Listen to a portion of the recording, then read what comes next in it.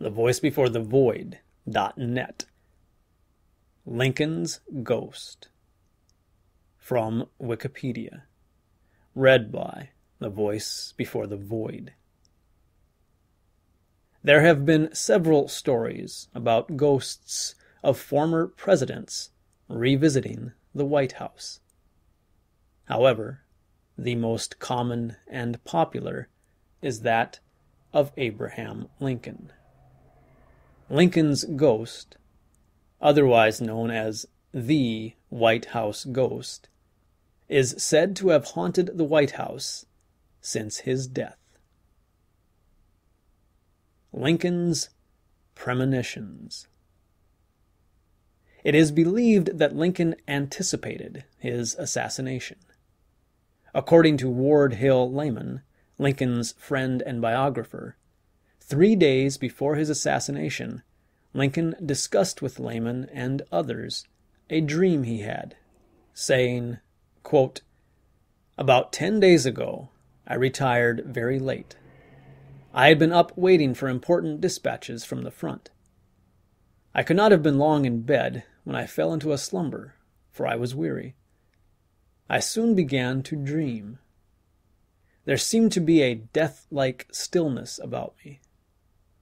Then I heard subdued sobs, as if a number of people were weeping. I thought I left my bed and wandered downstairs. There the silence was broken by the same pitiful sobbing, but the mourners were invisible. I went from room to room. No living person was in sight, but the same mournful sounds of distress met me as I passed along. I saw light in all the rooms. Every object was familiar to me. But where were all the people who were grieving as if their hearts would break? I was puzzled and alarmed. What could be the meaning of all this? Determined to find the cause of a state of things so mysterious and so shocking, I kept on until I arrived at the East Room, which I entered. There I met with a sickening surprise. Before me was a catafalque, on which rested a corpse wrapped in funeral vestments. Around it were stationed soldiers who were acting as guards, and there was a throng of people gazing mournfully upon the corpse, whose face was covered, others weeping pitifully. "Who is dead in the White House?" I demanded of one of the soldiers. "The President," was his answer. "He was killed by an assassin." Then came a loud burst of grief from the crowd, which woke me from my dream. I slept no more that night, and although it was only a dream, I have been strangely annoyed by it ever since. Unquote. On the day of the assassination, Lincoln had told his bodyguard, William H. Crook, that he had been having dreams of himself being assassinated for 3 straight nights. Crook tried to persuade the president not to attend a performance of the play Our American Cousin at Ford's Theater that night, or at least allow him to go along as an extra bodyguard. But Lincoln said he had promised his wife they would go. As Lincoln left for the theater, he turned to Crook and said, "Goodbye, Crook." Crook later recalled, quote, "It was the first time that he neglected to say good night to me, and it was the only time that he ever said goodbye." I thought of it at that moment, and a few hours later, when the news flashed over Washington that he had been shot, his last words were so burned into my being that they can never be forgotten. Unquote. Reported apparitions of Lincoln's ghost. President Theodore Roosevelt claimed to have seen a spectral Lincoln in the White House. First Lady Grace Coolidge said she saw the ghost of Lincoln standing at a window in the Yellow Oval Room, staring out at the Potomac. Several unnamed eyewitnesses have claimed to have seen the shade of Abraham Lincoln actually lying down on the bed in the Lincoln bedroom, which was used as a meeting room at the time of Lincoln's administration, while others have seen Lincoln sit on the edge of the bed and put his boots on, including Mary Eben, First Lady Eleanor Roosevelt's secretary, who saw Lincoln pulling on his boots, after which she ran screaming from the room.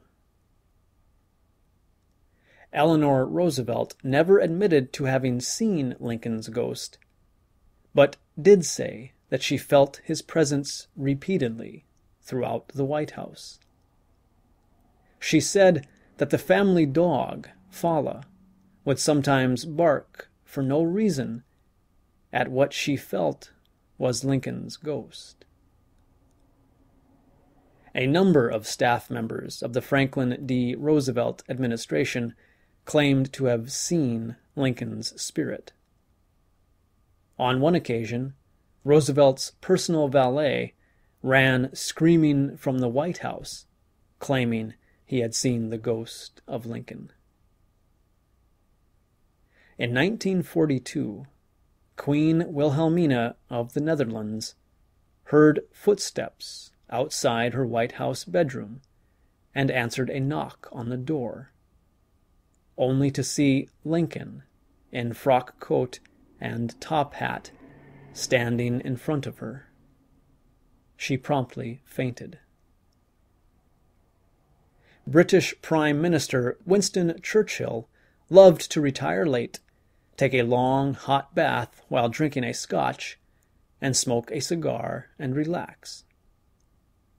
On one occasion, while staying in the White House, he climbed out of the bath and, naked but for his cigar, walked into the adjoining bedroom. He was startled to see Lincoln standing by the fireplace in the room, leaning on the mantel. Churchill, always quick on the uptake, simply took his cigar out of his mouth and said, "Good evening, Mr. President. You seem to have me at a disadvantage." Lincoln smiled softly and disappeared. Margaret Truman, daughter of President Harry S. Truman, said she heard a specter rapping at the door of the Lincoln bedroom when she stayed there, and believed it was Lincoln.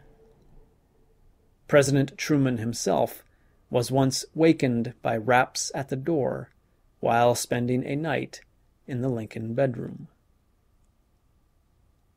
President Dwight D. Eisenhower's press secretary, James Haggerty, and Liz Carpenter, press secretary to First Lady Lady Bird Johnson, both said they felt Lincoln's presence many times. White House seamstress Lillian Rogers Parks admitted in her 1961 autobiography, My 30 Years Backstairs at the White House, that she had heard spectral footsteps in the hall outside the Lincoln bedroom.